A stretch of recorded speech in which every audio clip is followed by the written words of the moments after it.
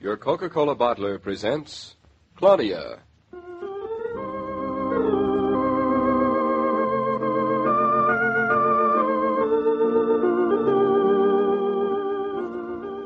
Claudia, based on the play and novels by Rose Franken. Brought to you, transcribed, Monday through Friday, by your friendly neighbor who bottles Coca-Cola. Relax, and while you're listening, refresh yourself. Have a Coke.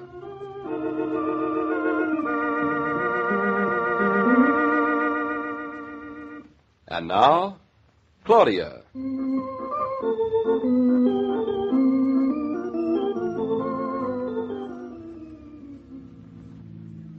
Well, here we are. Mama, this is it. This is going to be our house. It's our house already.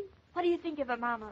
I think... Of course, it isn't very big. And, of course, there are a lot of things we have to do to it still. You know, I never noticed a broken branch on that beech tree in front. We'll have to saw it off right away. And look, there are 2 windows broken upstairs. Did you notice them before, David? I did not. And it isn't a very nice day, either. It looks as though it's going to snow. I think rain. Snow, Mrs. Weatherwoman. Just because you're now a Connecticut farmer's wife, don't think you know everything about nature. You know, we should have brought Mama when the sun is out. It isn't fair to the house to see it on a day like this. What's the matter with today? Oh, nothing really. Except aren't we going to have to do something to that roof there? Where? Look there, see on the left over that window? Oh, yeah. Just a few shingles. What are shingles made of? All kinds of things. Cedar, or asphalt, or asbestos. I think... What's the best kind, David? I've got to learn all about houses right now. Well, all the other shingles on the house are cedar. Is that good? Oh, that's fine. Oh, why hasn't Mother said what she thinks of the house? I don't know. Should we ask her? I guess her silence means she doesn't like it. I guess her silence means you haven't given her a chance to say anything. Well, here's your chance. Say something. Go ahead. Do you like our homestead? Is it what you expected? No, it isn't what I expected. It isn't. I suppose it's what I should have expected from David's first descriptions. But ever since then, I've been so mixed up between walnut trees and bids and offers and Jared Tucker and Mrs. Reed that I forgot it was a house. I began to think it was some exotic treasure, say the golden fleece. Well, do you like it? Like isn't the word for it. Well, I was going to say beautiful, but that isn't the word either. It's real. I wonder if you two know how lucky you are. We certainly are lucky. Mrs. Reed offered Jared Tucker the same price for the house alone, and yet he liked us better. You're incurable, aren't you? Me incurable? Why? I wasn't thinking about Jared Tucker and Mrs. Reed. I was thinking of a terribly confused and uncertain world in which you two will have a home. We haven't got a home yet. We haven't signed a thing. And you can't hurry, Mr. Tucker. Besides, it's still only a house, and it really isn't very pretty yet. You have to do a lot of fixing, I suppose. Do we? We have to do a lot of everything. Well, come on, Mother. We'll show you around. Doesn't it look a little different to you today, darling, just because we know it's ours? It looks a little littler. All of a sudden, how many things there are to do. Put on your walking shoes, Mama. We're going to explore the estate. This is the entrance, Mama. No, really? I thought it was the exit. It's that, too. How'd you guess? I can't imagine, except that perhaps it's the only driveway in sight. And this is the house, Mother. No, really? So soon? Claudia told me once it came at the end of a very long driveway with a row of trees along both sides. Oh, Mama. Of course, she said that before she saw it. This isn't much longer than your car, and the only tree is in the middle. Oh, that's our beech tree. Are we going to have peaches? I said beech tree. Oh, is that different? Anyway, the branch is broken, and we've got to fix that. Why don't you make a list of all the things you've got to do? We can get a very strong man to carry it around. Take a note. The first thing we're going to buy is a cow. Have you decided what kind yet? You mean there are different kinds of cows? What a well-informed daughter I brought into the world. It seems like yesterday. Yes, child, there are different kinds of cows. There are brown cows and white cows. There are Jerseys and Guernseys. There are cows that give milk, and there are cows that give butter. Cows that give sweet cream, and cows that give sour cream. David, can we have a cow that gives a malted milk? Chocolate malted milk? Strawberry. Sorry, we only have chocolate. Oh, dear. Do you think it'll take a long time before you move in? At the present rate, 2 or 3 centuries. Jared Tucker isn't even here, and we've yet to even sign the contract of sale. Move in. What's the matter? I forgot we had to. Well, let's go inside, Mother. How about it? I hoped someone was going to suggest that. It's a bit cold to stand around outside waiting for Mr. Tucker to show up. Isn't that the wind I hear? Do we have a key? Tucker always keeps it under this mat. It's after 11. Isn't that what he said we should be here? He'll be along any minute.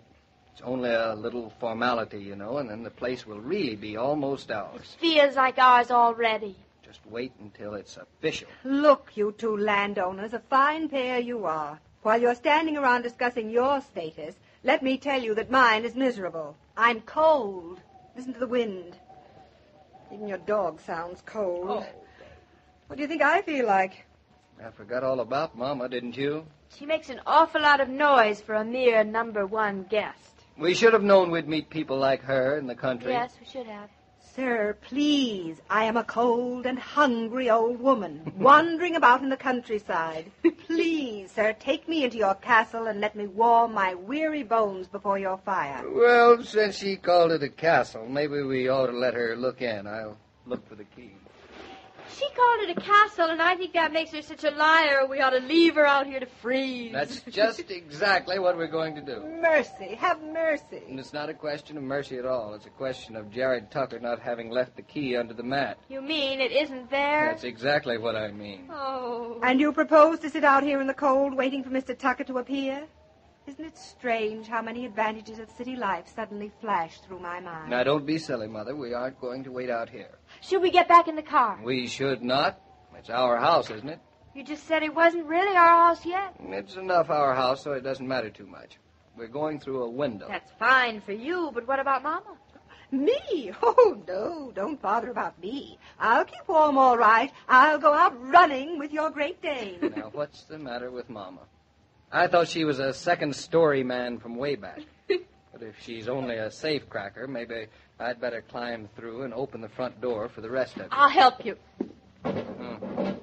The windows are locked. Try one of the broken ones. You can open the lock. Now, come on. Be careful, David. I'd hate to have the sheriff see you. Well, whose house is it It anyway? isn't yours yet. Just a technicality, Mother. A mere little legalism. Just a few splotches of ink on an old piece of paper. Now, Claudia, you stand right there. Yeah. I'm going to put my foot on this lower windowsill. Be careful, raise be myself careful. up. And I can stand right here on the window, reach up across this upper window here, and David, don't slip. I can't look. Be careful. then reach right around here. Here, young fella. You can't do that. David, someone's shouting at you. Let him shout. I take my left hand, put it here on the upper windowsill. No call to go busting into other people's houses, young man. In the name of the law, you come down from there. Well, sir, I'm afraid there's a misunderstanding. You see, this isn't somebody else's house. This is mine. But I'll come down. You said something there, young fella. You are coming down. As deputy public prosecutor of this county, I have half a mind to call the sheriff. He's my brother. But it is his house. It's our house. That makes you Delilah Tucker and him Jared Tucker.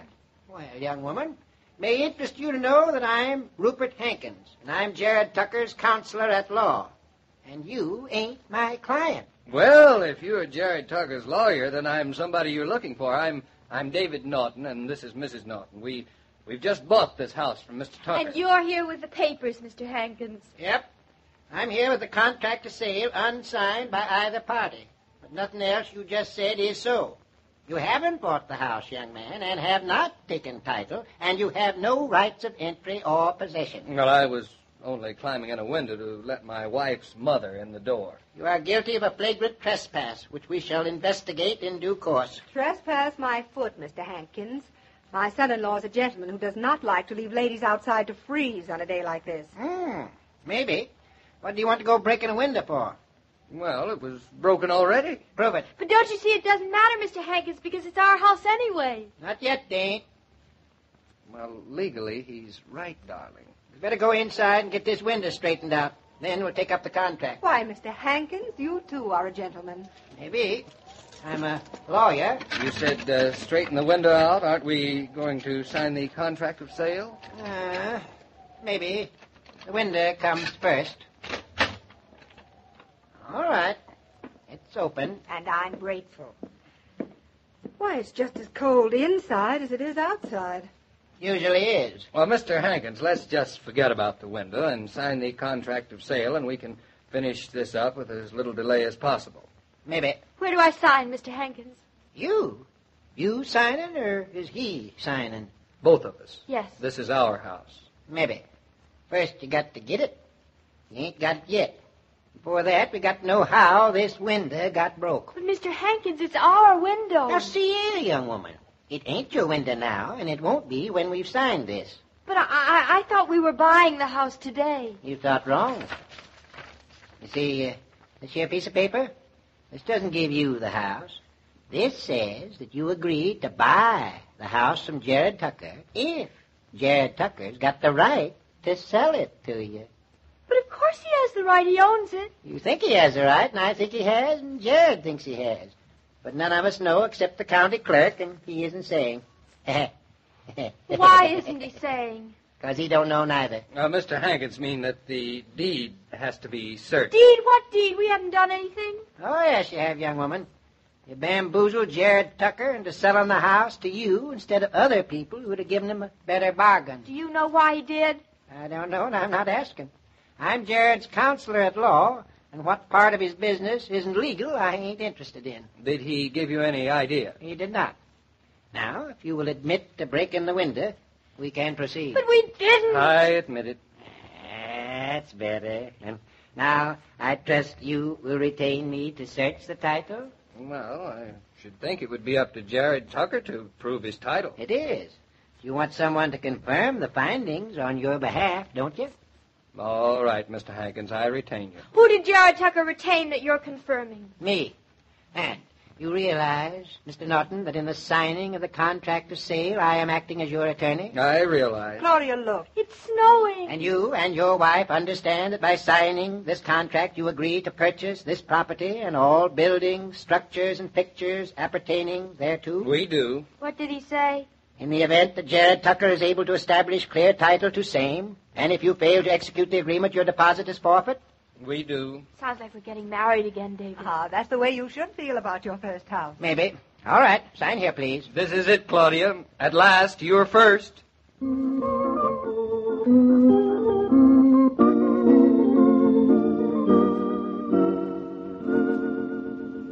These programs star Catherine Bard as Claudia and Paul Crabtree as David. And the entire production is supervised and directed by William Brown Meloney.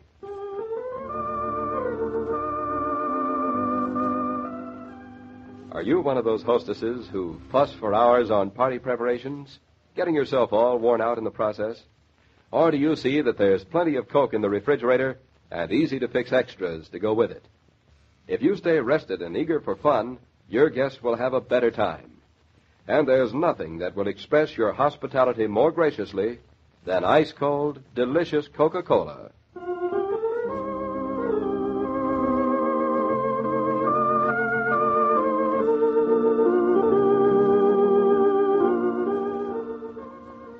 Every day, Monday through Friday, Claudia comes to you, transcribed, with the best wishes of your friendly neighbor who bottles Coca-Cola. So listen again Monday at the same time. And now this is Joe King saying au revoir. And remember, whoever you are, whatever you do, wherever you may be, when you think of refreshment, think of Coca-Cola. For ice-cold Coca-Cola makes any pause the pause that refreshes.